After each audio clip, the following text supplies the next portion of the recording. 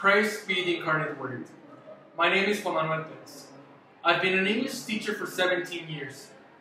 I am the English General Coordinator at IMA in Mexico City.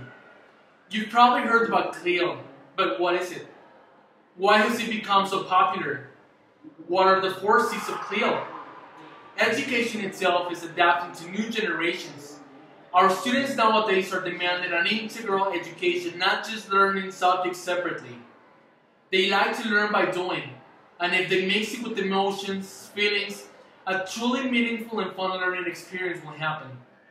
I hope that by the end of Lesson 4, you picture the potential of working with CLIL methodology. You will become more familiar with the use of this approach. You will have a wider vision on how to integrate successful learning strategies and techniques into your classrooms.